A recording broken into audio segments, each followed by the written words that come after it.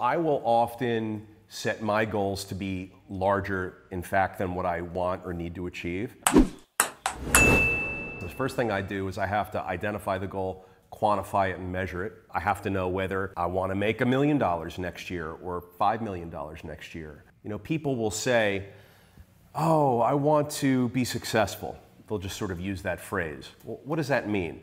Right? Quantify it, measure it. Can you give me some examples for you what that means for you? People will say, I want to be happier.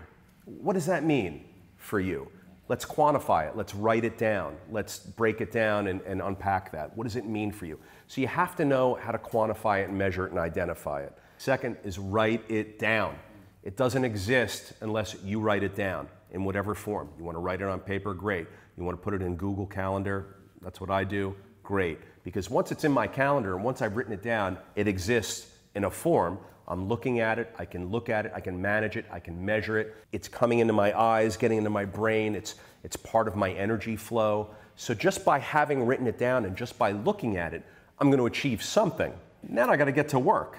So after you've measured it and quantified it, after you've written it down and made it a part of your daily mindset, you got to go out and get it done. You got to work, man. There's no substitute. So it all comes down to work at the end. I will often set my goals to be larger, in fact, than what I want or need to achieve, so that when I fall short, and inevitably we all fall short many times with many things.